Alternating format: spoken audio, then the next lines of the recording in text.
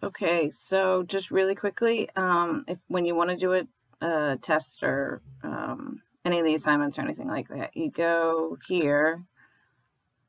You can create, and then this will take you to making a little bit of information about it, about the test, and then when you click submit, you name it. When you hit submit, it'll take you to where you can create questions for the test. And I can walk you through that if you need. It's fairly self-explanatory, as much as anything on Blackboard is self-explanatory. I have a bunch of tests and quizzes here. I'll just click on one. So this is something I already have. Okay, so then I really don't like to time the tests. It just creates problems if you have students that need extended time. I do try to remind them that Blackboard can log itself off if you wander away from the computer, and Blackboard logs off, the test will automatically submit wherever they are. So I tell them just to prepare to take the test and do it in one sitting, that kind of thing. Again, give them a general idea of how many questions, how long it should take. If it does automatically submit it and you get a panicked email from a student, it's really easy to just go in and erase the test from the, or clear the test from the grade book, and let them take it again. So just make sure it's available. I typically add an announcement. It automatically just posts an announcement and sends it to the students that, hey, there's a quiz that you need to take.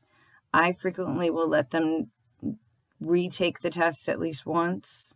I figure really just reading the material and trying to answer the questions, I know it's open book, at least they're reviewing the information. So many times a lot of my quizzes and tests are just almost more of a review, just because of the nature of it. I don't like to do this forced completion. Again, I just, but if you want to, you can click that.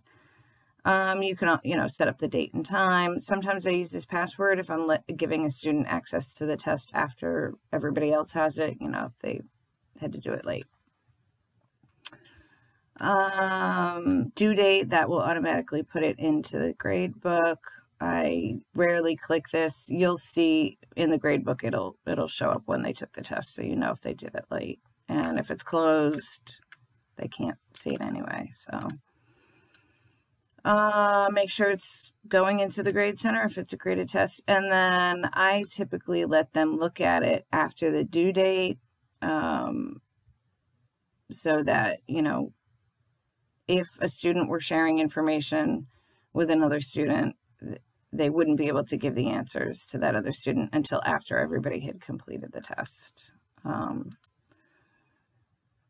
I generally have the questions presented one at a time, and I don't let them go back. And then randomizing the questions is one of the ways to kind of guard against that sharing of information.